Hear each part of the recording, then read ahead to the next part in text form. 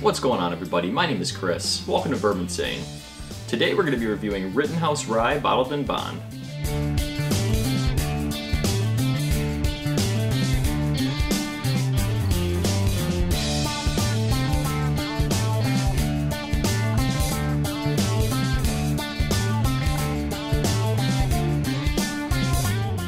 Alright guys, so we're back for another Bottled in Bond review today.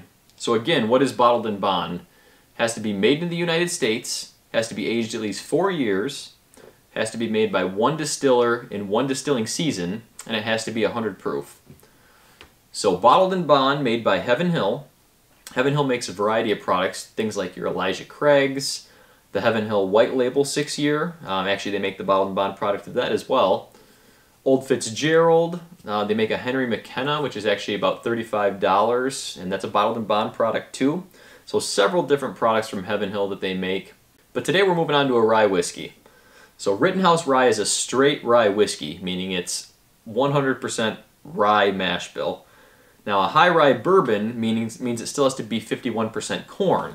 That's not the case with these. This is a straight rye, meaning it's 100% rye.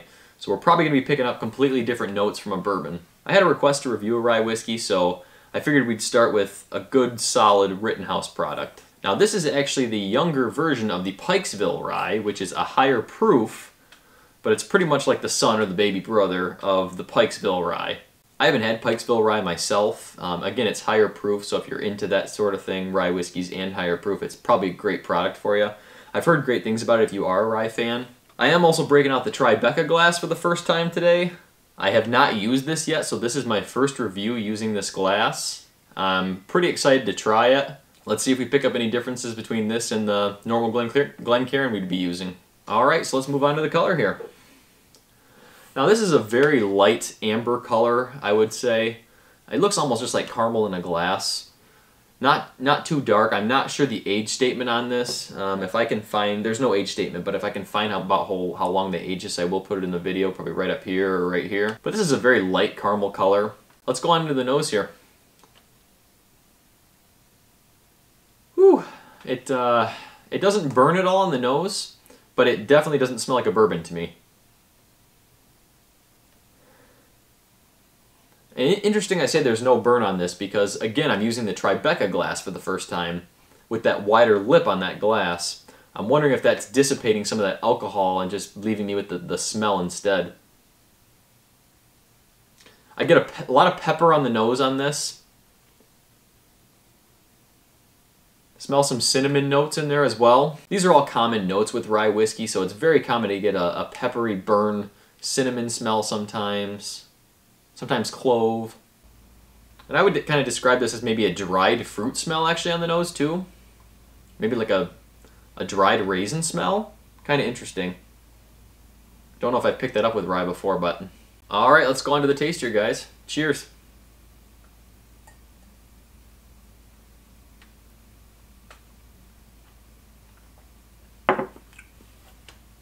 You get the burn on the taste a lot more. Again, this is Bottled in Bond, so it's 100 proof. The burn is on the tongue. I picked up some cinnamon on the taste as well. Again, it feels peppery. With rye whiskeys, because they're naturally more spicy whiskeys, it's tough to tell if it's higher proof or if it's just the rye burn you're getting. A lot of times with rye whiskey, I get a dry taste left in my mouth. After one sip, I don't have that yet. We'll see when we go back in for another one.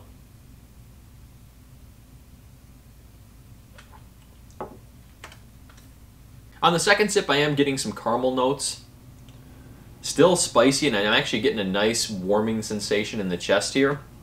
Again, probably that 100 proof and probably a little bit of the rye as well doing that. Overall, it's got decent flavor. I'm not mad about sipping it at all. I would definitely never turn this away if I was offered this from someone. I'm not really picking up any fruit flavor per se on the taste. I got it more in the nose, as I was describing before.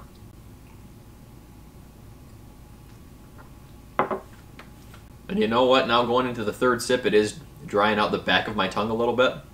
Spiciness is really mellowing down actually. I think my tongue is getting used to the flavor. First sip can be a little harsh, especially if it is a high rye and a higher proof whiskey in general. Overall, it's a decent product. I would say this is probably what I would use more with mixed drinks. Rye whiskey is a fantastic mixer for things like old fashions, Manhattans. It kind of balances really well with the mixes you would put in a mixed drink. Things like bitters in an old fashioned, rye whiskey goes great with bitters in my opinion. But this is really a great product to use in your mixed drinks if you want to. And if you are a rye fan, you're going to like this bottle. I think I got this whiskey for $30 to $35. So if you don't want to pull the trigger on something more expensive like a Knob Creek cast strength rye, which I have back here, or maybe Pikesville rye, which again is the parent product of this, go out and pick this up. It's, like I said, $30 to $35 probably. Good for the value if you're using it for mixed drinks. I'd say it's a higher end mixed drink whiskey. Not something I'd be really sipping straight myself that often, but again, I'm not a big rye fan. So if you are a rye fan, this is probably going to be right in your wheelhouse. Thanks so much for joining me today, guys. Stay insane.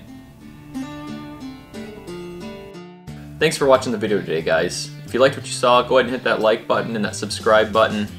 Also follow me on Instagram at Bourbinsane and Facebook Bourbinsane.